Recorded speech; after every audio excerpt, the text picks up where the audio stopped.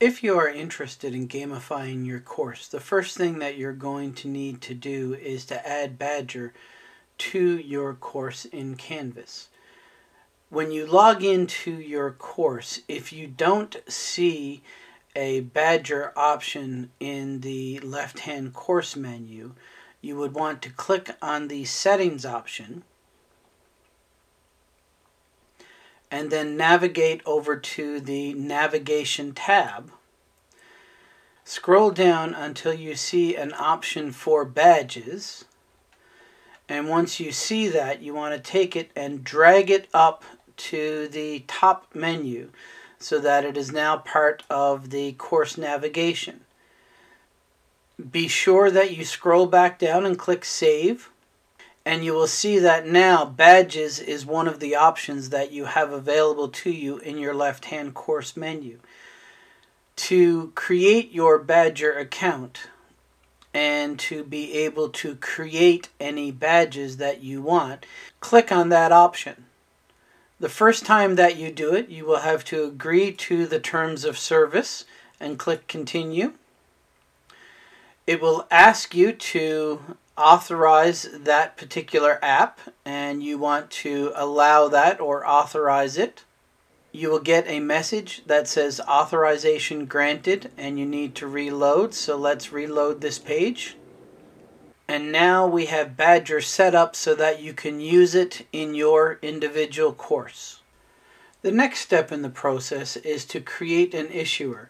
The first thing you'd want to do is click on the Create Issuer button. Then you are going to go through and add in all of the information that you see here. You need to make sure that you have something in each field, including the image field. What I would recommend is that for issuer name, you use the course code. For your issuer description, you can say that you are just issuing badges for that particular course.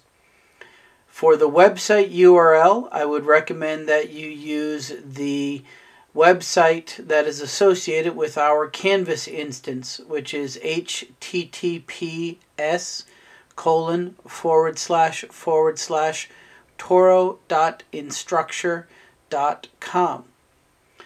And for your contact email, be sure to use your institutional email. Make sure the box is checked next to I have read and agree to the data processing addendum.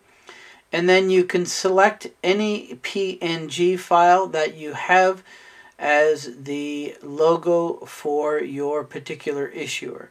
Make sure that you don't use anything that includes the Touro logo or branding in it. Once you click on the New Issuer button, it will save your new issuer, and you will get a pop-up box that indicates that your new issuer has been created. If you click on the X next to the box, you will be able to then go and select your issuer.